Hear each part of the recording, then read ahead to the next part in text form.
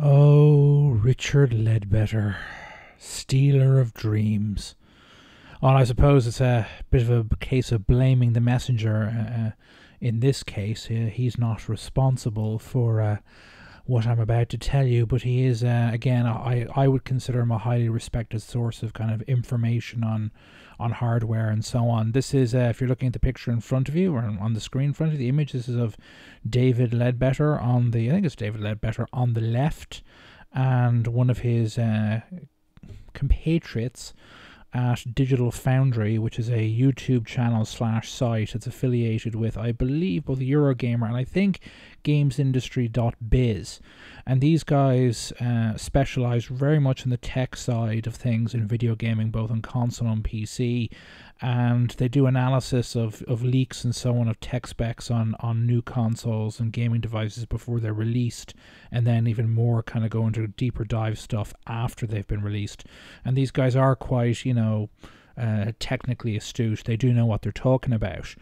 And they have come out with an article and video you can find on YouTube. Again, Digital Foundry has its own YouTube channel on the Nintendo Switch. They've been able to confirm information that's been reported elsewhere. I'll leave a link to their video in the description below and you can check it out. It's very informative about what appears to be the final hardware specs of the Nintendo Switch. Apparently, it is based off NVIDIA's Maxwell architecture. I myself have a Maxwell architecture-based graphics card, a GTX 970, which is a pretty damn good graphics card and it's still pretty competitive, although, again, its replacement, the 1070, I think pretty much blows it out of the water. But that's the way it is in the PC space. One minute you're top of the mountain, and the next moment you're in the gutter. But in terms of performance, but what effectively has happened is that what they've Digital Foundry reporters have said is that they've confirmed that this Nintendo Switch is a Maxwell part. It uses a Maxwell specifically the mobile version of the NVIDIA Maxwell architecture, which is known as Tegra, specifically the Tegra X1 architecture. The X1 and the X2. The X2 is based off the, frankly at this stage, pretty much brand new, only first came out this year, Pascal architecture chips.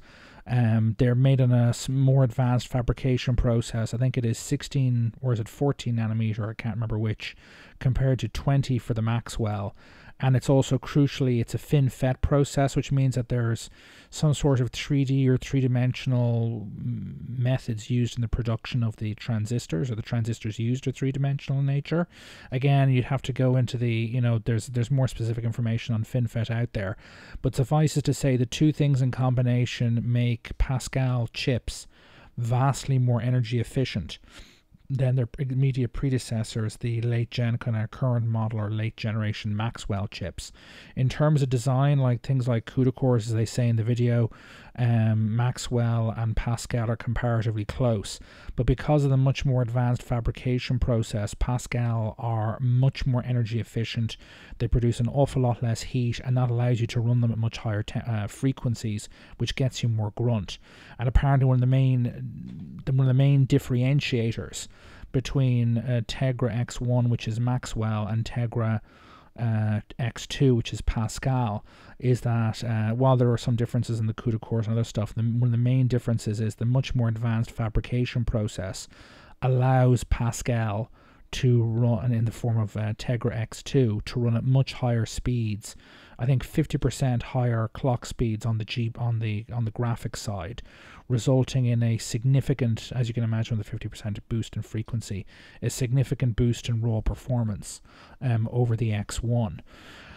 Not only that, that's okay. That's that's one thing as in of itself. In other words, they've gone with a less an architecture Maxwell that was designed to use a less advanced, much less energy efficient fabrication process. But on top of that, they're not pushing it to its limits. The Tegra X1, I think on the processor side, maxes out at 2 gigahertz. and I believe on the graphics part side of things, it maxes out, I think, at about 800 megahertz, if memory serves.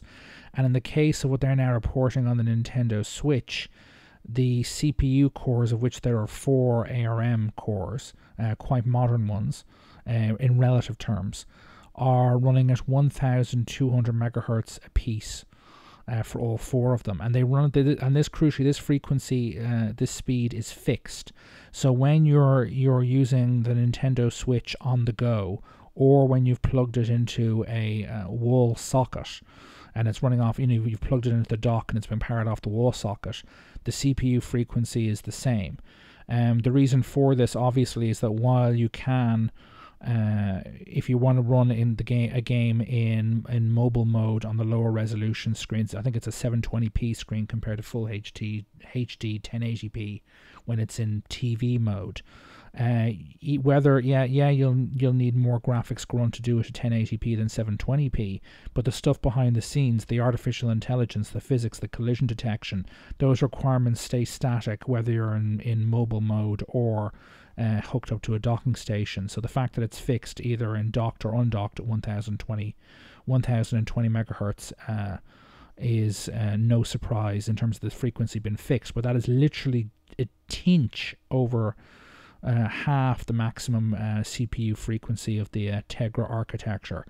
On the GPU side, the GPU runs at 2 different speeds. At undocked, or should I say, if I go first with docked speed, is 768 megahertz, which is not too below its maximum speed, I believe, which is 800 megahertz. But, and this is the crucial but part, when in mobile mode, it runs at only 307.2 megahertz, which is, again, something like 40-something% of the speed it runs at when it's plugged into the docking station. Now, admittedly, you're talking about 720p compared to 1080, but that's still a pretty dramatic drop in graphics frequency. It should also be noted again that the maximum frequency for, I don't know the exact number for Tegra X2/Pascal, but it is considerably higher than that because that again, Pascal benefits from 2 manufacturing processes, both 16 or 14 nanometer, I think it's 16 nanometer, and FinFET, that hugely improve energy efficiency, allowing the chip to run at much higher speeds while consuming less power and producing less heat. So what this means in terms of, again, other specs that have been leaked, again, they can't exactly 100% confirm, is that the system has 25 gigabytes of main RAM bandwidth, which is more main RAM bandwidth than the Xbox 360 had, but less than half the main RAM bandwidth of the Xbox One, let alone the PS4. It's, again, 4 ARM CPU cores. Nintendo were familiar with them because they've been using them since the Game Boy Advance. Every smartphone uses them or has its CPU tech derived from them. So that's not, completely outside the, it's nothing terribly shocking there. But, what it effectively comes down to, a maxed out Tegra X1 running on Android could do Xbox 360 games at, say, I think Doom 3, if I remember the quote, an example that Digital Foundry used in a previous video, was Doom 3. On the Xbox 360 version of the game, ran at 720p at 60 frames a second with dips in the frame rate when things got really busy. On, I think it was the Android Shield device, I believe, running on that, with the Google Android or Google operating system, on, what's it called? Not Google Android, it's called the NVIDIA Shield. Yes, when running on the NVIDIA Shield, which is a Google Android operating system device, on Google Android has a terrible graphics API because compared to iOS, because they never know, because it's used in so many different handhelds, tablets, and so on. They never know the exact graphic spec, and as a result, there's no kind of to the metal coating the way there would be and what's allowed on 360 or on games consoles, on the Nintendo handhelds, on well, even on iOS devices, which all have kind of a very fixed chipset that's evolved generation after generation.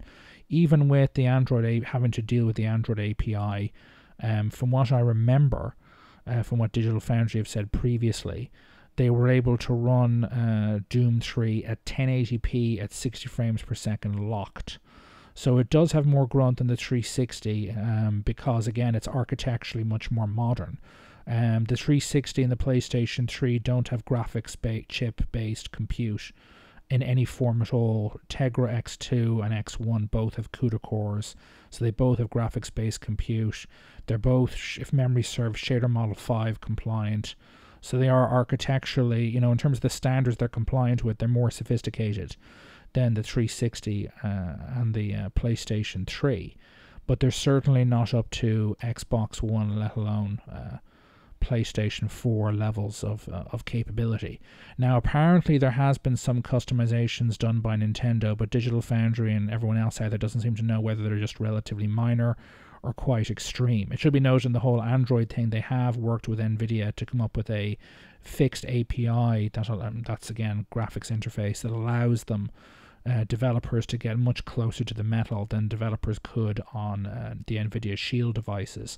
So real world performance is going to be, well, this is the thing, it would be better than the NVIDIA Shield, but the problem is that again the CPU cores are running at half the speed of the NVIDIA Shield. So even though on the graphics side, when it's plugged into the dock, the switch is close to NVIDIA Shield level of performance, the problem is that the problem is that it doesn't matter how good your graphics chip is if your CPU can't handle the workload. The game will be slower than what you would like. It's the reason why so many multi-platform games on PlayStation 4 maybe at 1080p compared to 900 on the Xbox One, but still only run at 30 frames per second. It's the CPUs, which are the processors, which in the Xbox One and the PlayStation 4 are identical AMD Jaguar cores, and there are 8 of them in both machines that hold the PlayStation 4 and the Xbox One back from rendering at say 60 frames per second at say 1080p and 900p respectively, although again there is something of a graphics chip grunt between the Xbox One and the PS4, so maybe it'd only be possible to do 60 frames as many of these multi-platform games on the PS4, but still it's not happening because the PS4 is held back by the processor. And the same situation will be true with the Switch. If it's running, compared to the NVIDIA Shield devices, if it's running its CPU cores at only half the speed that they are in the NVIDIA Shield, then you're looking at some pretty, why have they done it? Because this is obviously intended to be, if not completely, then certainly partially a portable device. Energy efficiency is important. They probably don't have an active cooling system, or if they do, it's very basic. The list goes on. But frankly, from there, if this is correct, it has less than half the main RAM bandwidth of the Xbox One. Less than a quarter of the main RAM bandwidth, even less than that, of maybe a fifth of the main RAM bandwidth of the less than because the PlayStation 4 is like 171 or 170 something range gigabytes of main RAM bandwidth per second. The Xbox One runs its GDDR3 or GDDR, it calls 3 something video RAM and maximum speed and gets 68 gigabytes of main RAM bandwidth. So this is a 25 is, again, if the specs are correct, is it's well behind in terms of, it has 4 gigs of RAM apparently, which if they dedicate the bare minimum to the operating system and background features, let's say 500 megabytes, means they have almost as much RAM as the other 2 systems. But unless Nintendo has done some real interesting modifications and have added some kind of advanced features, like say I couldn't name, off the top of my head, I couldn't. There are some of them out there. The PlayStation 4 Pro uses some advanced stuff. Primitive discard unit, I think, is one, or I might be misnaming it, that identifies various objects that a GPU would render that aren't actually visible on screen because something obscuring them, and basically just tells the GPU not to render them, and that can free up quite a bit of resources. And then there's asynchronous compute and a couple of other things that could be thrown in as a customization, which might get some extra grunt. But I'd be, in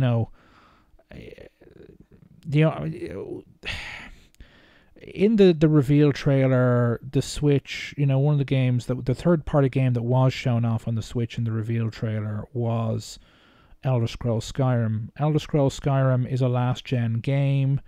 It's 5 years old. Bethesda, if they wanted to, could probably port it to the platform. It's got a lot more main RAM than 360 did. It's got more main memory bandwidth. Not a huge amount, but still a bit more main memory bandwidth than the 360 did. Its graphics architecture is certainly much more sophisticated.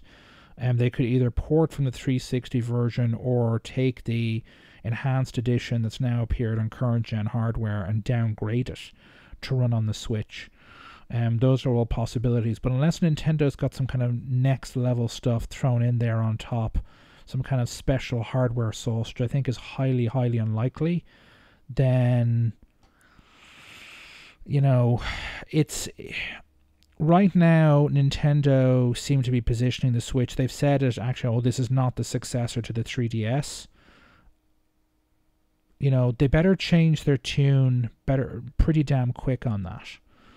Because unless there's some kind of magical special hardware sauce in there, which I think is highly unlikely, this system is not going to compete with the Xbox One, let alone the PlayStation 4, let alone the PS4 Pro, which is already out, let alone the Xbox Project Scorpio, which is coming out near the end of next year. And I cannot see... this is the same thing that happened with the Wii U. It's the same thing that happened with the Wii. You don't build hardware... or even with the GameCube and even the N64. This has been a problem with Nintendo since the 90s. They don't build hardware that allows... people say, Nintendo, it's not about the graphics, it's not about the teraflops. Well, they're wrong. It is about if not about the graphics, it most definitely is about the teraflops, because the teraflops, how much, stuff your GPU can throw on screen, how much... data you can stream from main RAM to the graphics chip and the CPU, how much physics and AI the CPU can deal with. The capacity of whether you're using an optical disc format or an expensive low capacity cartridge, or whether you're using an optical disc format but one that has nothing like the capacity that everyone else in the industry is using. These things all do one thing, and that is that they prevent both first-party and more importantly from Nintendo's perspective, third-party developers and publishers from making the games they want to make. Activision wants to make Call of Duty. EA wants to make the new Mass Effect Andromeda and Battlefield 1. And if those games won't or can't run on Nintendo hardware because for one reason or another it just isn't up to the job. N64 has plenty of RAM, plenty of graphics rendering capacity, best of that generation, but cartridges that are both incredibly expensive. CD-ROMs back in the N64 era would have been $1, $2 each to print, maximum. Cartridges from the Nintendo N64 were apparently anywhere from $15 at a bare minimum, with a licensing fee on top, and if you wanted save game functionality or more capacity, they cost more, even again, making them incredibly expensive.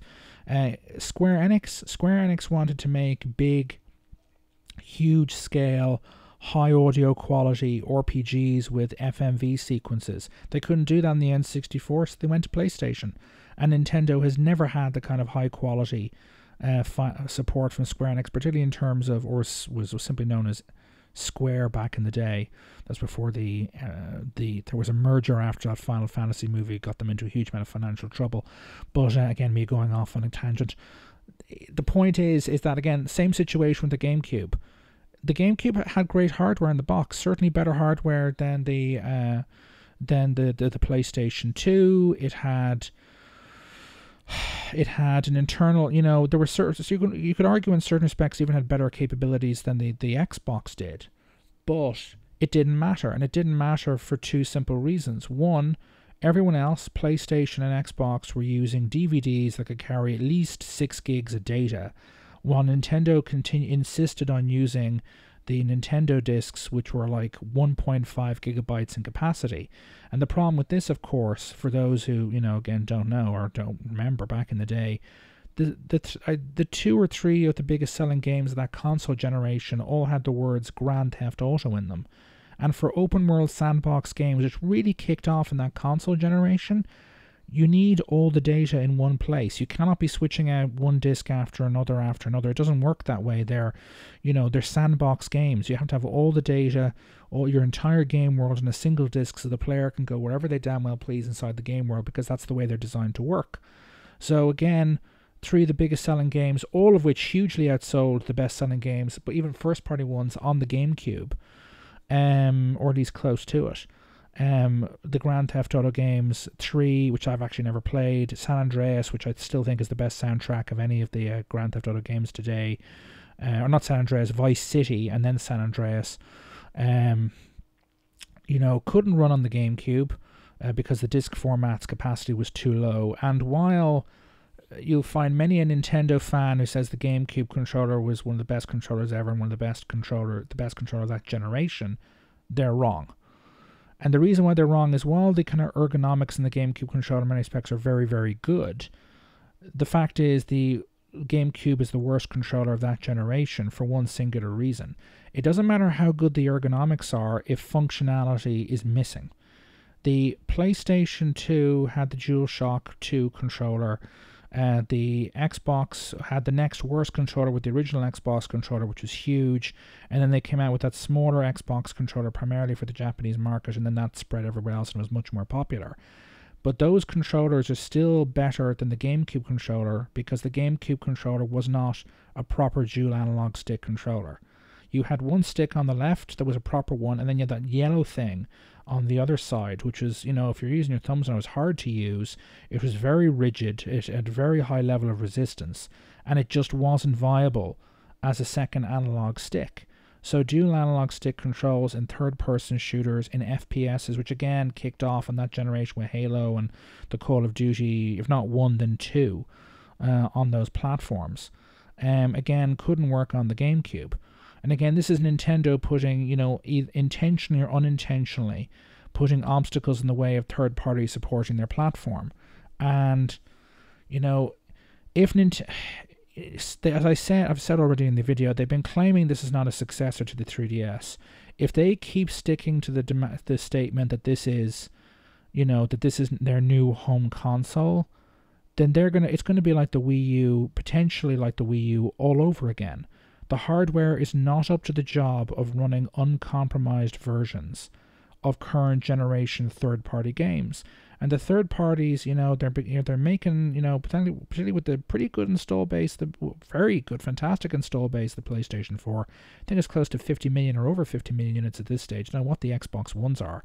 But with those, 2 install bases combined, there's now an awful lot more current gen consoles out at this stage, 3 years into their lifespan than there were when the 360 and the PlayStation 3 were 3 and 2 years old respectively. So there's a big install base out there. People are buying games, people are playing games, people are enjoying them.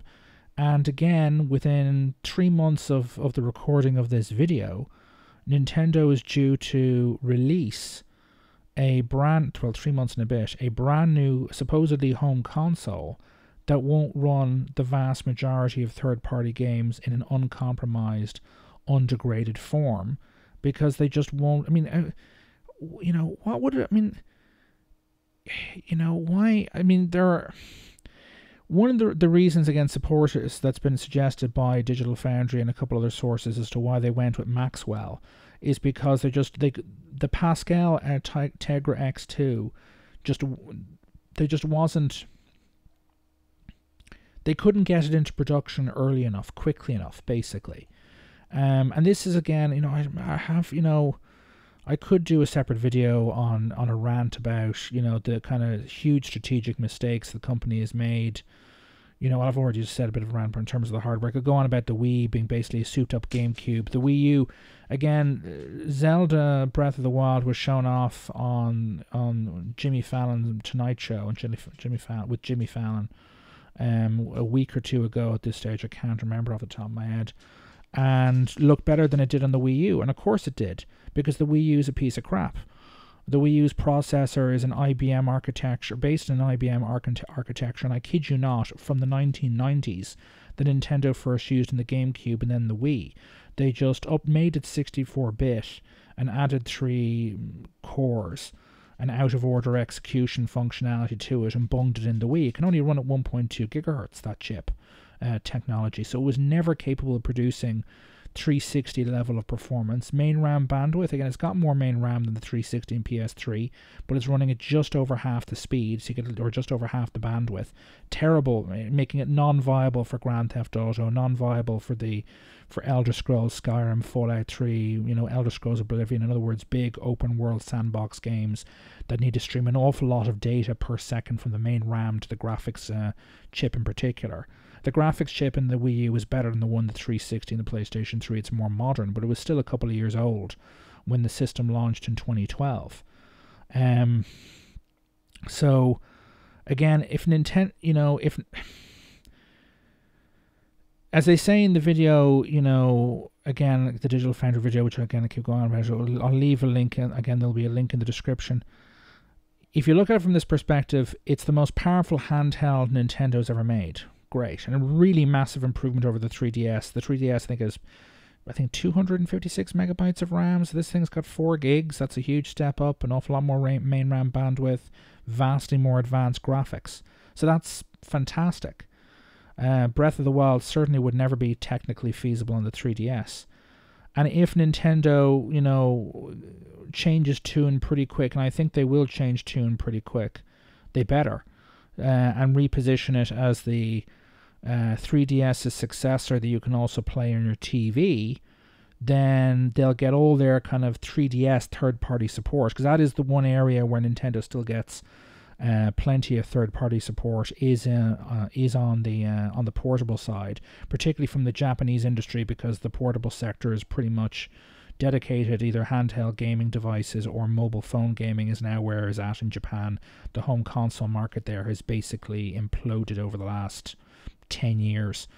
So that's, you know, that's cool, that's fine. But if they keep on insisting that it's a new home console, or equally importantly, insist on, I mean, again, people didn't buy the Wii U because they were being asked to pay 350 quid for a system with no third-party games, and, you know, barely a year out, literally a year out from the launch of the Xbox One, the PS4, and the system tanked. I don't think people will pay 300 for a dedicated handheld. 249 maybe. And maybe if they position it as the successor to the 3DS, certainly with that big screen, it's kind of tablet-esque, because it is a tablet, you could probably squeeze a lot of the 2-screen feeds from a 3DS game onto the Switch and make it backward compatible through software emulation and so on. That'd be no problem. And that'd get all the 3DS library onto the system. And, you know, they have things like Monster Hunter and stuff, which are hugely popular in Japan, and they get that onto the Switch. And it could be a very successful portable platform. But if they keep sticking to the line that, oh, it's a home console, and they charge $299 or $350 for it, they're going to get killed. They really are going to get killed. But yeah, you know, I could do. I'm thinking about doing a video about my views on. I don't know, I suppose might as well say it here. I don't like, you know, speaking ill of the dead, but the kind of elephant in the room here is kind of Satoru Iwata, who was the former CEO, head of the company, who died of cancer. I think it was last year at this stage. I think it was early last year. Who announced the Nintendo NX at a shareholder meeting, and the fact that the company was going to be, you know, supporting mobile in the future, a couple of years ago now. And this is basically, the Switch is basically Satoru Iwata's last project. This is something, the idea, the concept for it, he oversaw. He certainly oversaw a significant chunk of the system's development. And that, to me, is a ginormous red flag. If you're if you're, whether you're a Nintendo fanboy or someone like myself, and I get annoyed by Nintendo. Not because, and I don't,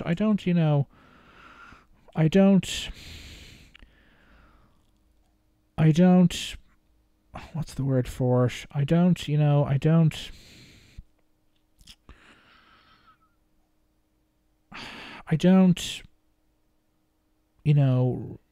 derive pleasure from their failures per se, but the fact is, pretty much every crisis the company has had, really since the end of the SNES era, has been their own fault. Going with cartridges rather than optical discs, and an overly confrontational relationship with the third parties drove them to Sony. With the original PlayStation, the GameCube, not having a proper dual analog stick controller, not having a proper disc format, going with an overly toyish external design that apparently put off some third parties from releasing kind of more adult orientated games on it. The Wii was a great disruptive idea, the Wii was, but it was completely undermined by day one because Nintendo's short-sighted obsession with either with preferably selling the hardware at a significant profit at launch, which means they don't invest the money they should do in the hardware to make the system as capable as it was or could be. I mean, the Wii was a revolutionary concept that was never going to live up to its expectations the moment it went into production, because it's basically the Wiimote. Motion sensing in games could be a great revolutionary thing, could still be, but and may well be with the whole VR revolution that's supposedly going on right now. I've got a bit skeptical about that, but it could be.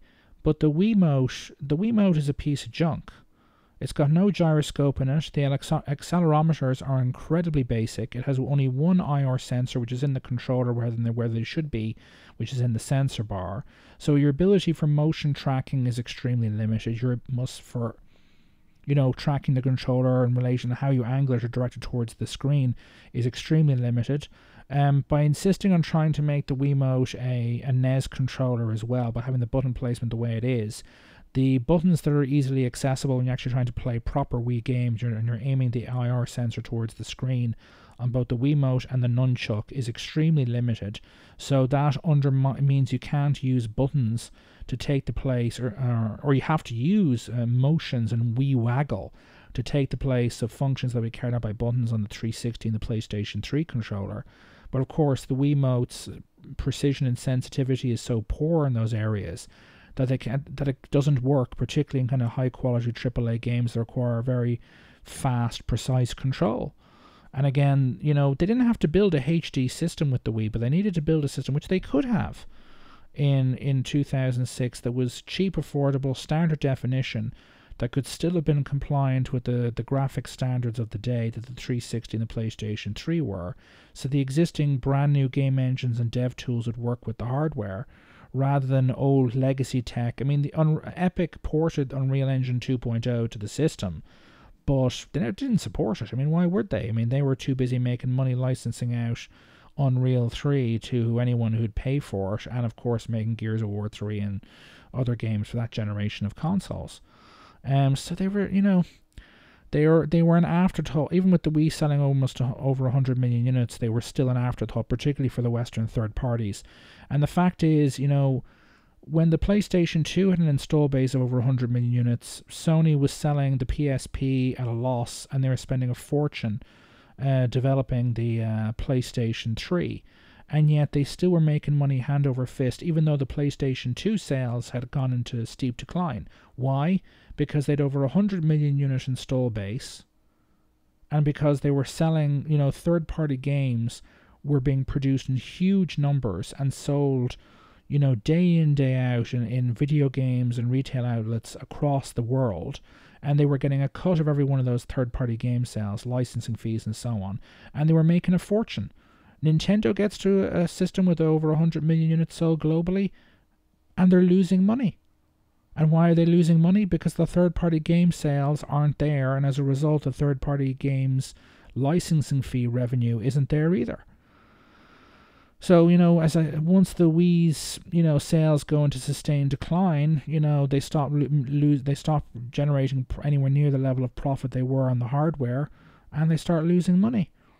And it's a case of, with the same situations I'd be concerned with, who's behind these decisions? Who is behind the decisions to, not build the Wiimote properly, not spend the money on the Wiimote properly, not spend the money on the console properly? Iwata was, because he was in charge. Who is the person who okayed the design and construction of Nintendo's first HD console and then released it to a market in 2012, barely a year before the next Xbox and the next PlayStation, and the system is technologically inferior in terms of CPU and memory bandwidth to the Xbox 360 and the PlayStation 3, which were 7 and 6 years old respectively at the time. Satoru Iwata, it was his fault. He has been, to put it bluntly, the gimmick man. The GameCube, which was designed under Iwata's predecessor, something Mr. Yamaguchi, or Yamuchi, I can never remember the exact pronunciation. Every system since has been done under, that's been released to date, including, it seems, the Switch, under Satoru Iwata's supervision. And the only one in terms of a gimmick that, to my mind, actually worked properly, that actually delivered on what it promised in terms of innovation and gameplay and design, was the DS. Because its touchscreen worked and worked properly. It delivered on what it promised. The Wiimote did not.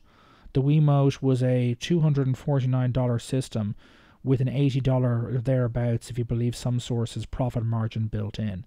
If they'd spent just $40 of that on the Wiimote, it would have transformed the system's performance, and who knows what kind of third-party support they would have got, but they didn't. So my concern at this stage with the Switch, particularly if Nintendo insists sticking to the line that this is our new home console and it's 300 quid, or God forbid, say 350 like the Wii U, is that, Satoru Iwata and his obsession with gimmicks and his refusal to just build a plain Jane system that, say, sits around PlayStation 4 level of performance, and then with a good online service, and just put lots of really good Nintendo first-party games on it and make it as cheap and easy for the third parties to port to it as possible. That would work. It would work. But they're, no, they want more waggle, they want more gimmick, and, I think it runs the risk. Satoru Iwata may yet go down, even though he's dead. I mean, this is the bizarre thing about it. Satoru Iwata is dead, and yet he still may go down in history as the CEO of Nintendo that dragged them kicking and screaming, or should I say crashing, out of the hardware business. He may go down history as the man who killed the Nintendo home console and the Nintendo portable as well. If they have a good chunk of cash in the bank, but they can't keep on with this forever. And if it's cheap, if the Switch is like $249 for me would be too much. If it's $199 at launch with some decent pack-in games like ports of really good Wii U games, then it'll be interesting. But if it's 300 or 400, or God forbid $400, somewhere between 300 or 400 euros / dollars, and it's not a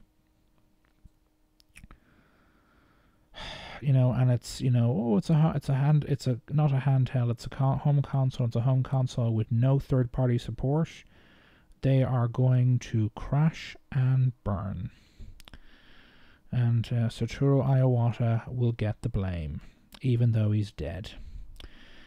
Anyway, if you actually have listened from beginning to end, and assuming I haven't, at this stage, it's almost 40-minute long rant, which was originally intended to be 10 to 15 minutes, but there you go. If you agree with me, let me know in the comments and like the video. If you don't agree with me, let me know in the comments and like the video. And I'll respond to them. I do a response video. And if you've actually listened to this whole thing, again, let me know in the comments. And if you haven't already subscribed, please do so.